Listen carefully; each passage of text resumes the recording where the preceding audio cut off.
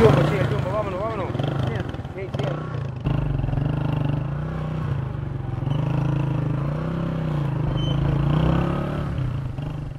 Here we are in a city called San Pedro de Macoris.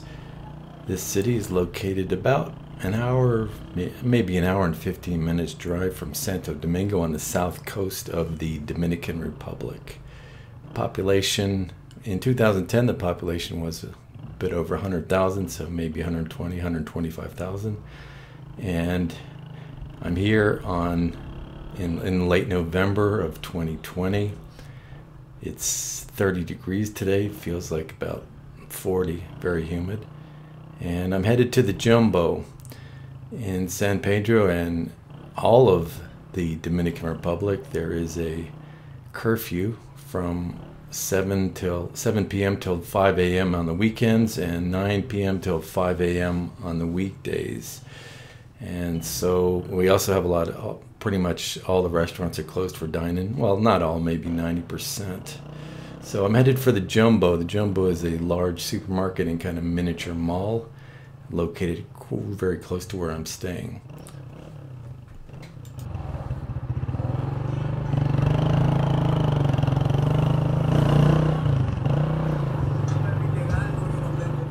San Pedro is not really a tourist destination such as Sosúa or Puerto Plata or Punta Cana.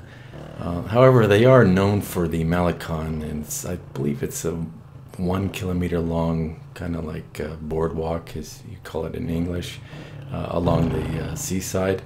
And there's a lot of restaurants and bars there. And this is my first time in San Pedro, but from what I understand, this Malecon is a very fun place to go on weekends and actually most weekdays. But when you have a curfew of 7 or 9 o'clock, it's not going to happen.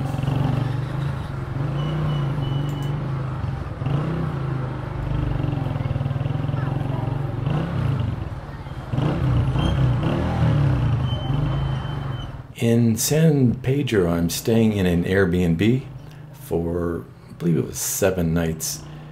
And the Airbnb only cost $20 a night. Got great reviews, hot water all the time, which can sometimes be a problem in some countries. They had a TV, cable TV with hundreds of stations, pretty much anything you want to watch. Obviously most are in Spanish, but they did have some of the more popular English channels such as CNN, Fox News, etc.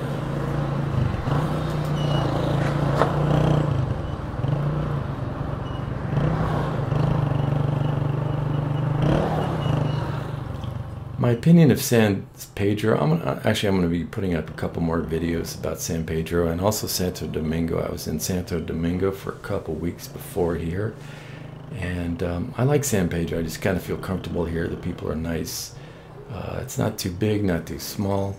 You've got the Malecon, which after the curfew ends, hopefully next year, should be a fun place to go. And so I will be back for sure. I was in Santo Domingo for a couple weeks before that, and like I said, I will be putting up some more videos about both cities that I spent some time in.